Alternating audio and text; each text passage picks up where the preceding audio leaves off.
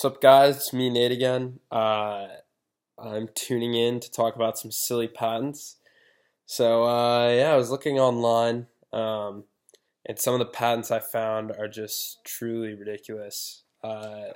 They're pretty hard to believe that someone set out to actually make them legitimate. It seems like a lot of them lack usefulness. Many of them are pretty funny, and we refer to these ones as silly patents. Some of the ones I saw are shin skis, whiz pouch, human car wash. But in this one, I'm going to be focusing on one of my favorites, which is the toilet snorkel. So, what is it? You may be asking. And my answer is I'm still not really sure. It's one of the weirdest things I've ever come across, but after reading a little bit more into it, it's not as insane as it sounds. It's abstract proof to me that it does have some usefulness. So written online, it says the recent rash of fires in high-rise hotels and deaths occasioned thereby has given rise to the need for a breaching device and method for supplying a hotel guest and or fireman with fresh air until he can be rescued. The device and method of this invention provide the insertion of a breathing tube through the water trap of a toilet to expose an open end thereof to fresh air from a vent pipe connected to a sewer line of the toilet to enable the user to breathe fresh air through the tube.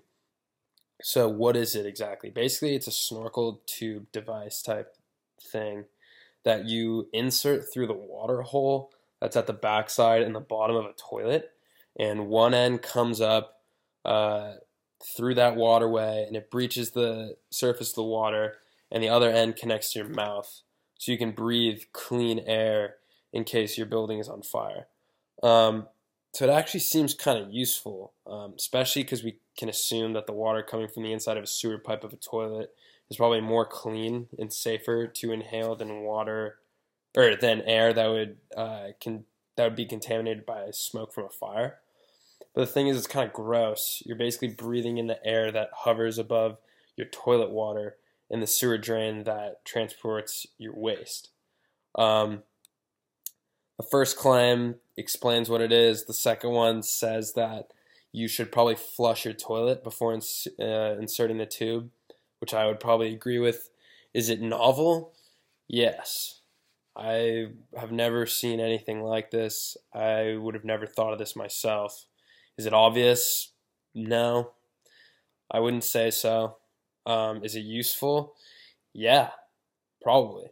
And next time my building's on fire, if I'm stuck up there and I don't know what to do, I'm going to find a tube in my room and I'm going to insert it into my toilet and I'm going to breathe until I'm safe.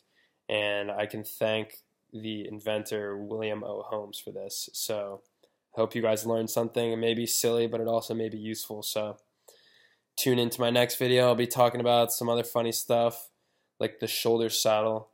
Yeah, have a good weekend.